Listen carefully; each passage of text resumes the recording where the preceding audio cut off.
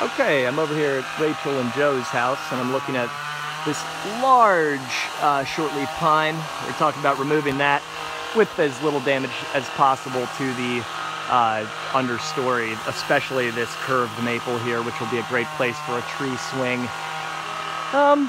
We have, other than that removal, there are a few other goals over here. One large piece of dead wood on this poplar that's right above me here, and elevation pruning on 2 maples on this side of the house. And I may run out of video space here, so I'm just going to conclude this by saying that we are also talking about putting a Cobra 4-ton support cable in this large poplar. But this is the elevation pruning, these 2 limbs here, and this other guy, some pole pruner action. And I think that concludes everything here, so thanks a lot for having me over. Royce Clay, Royce's Tree Service.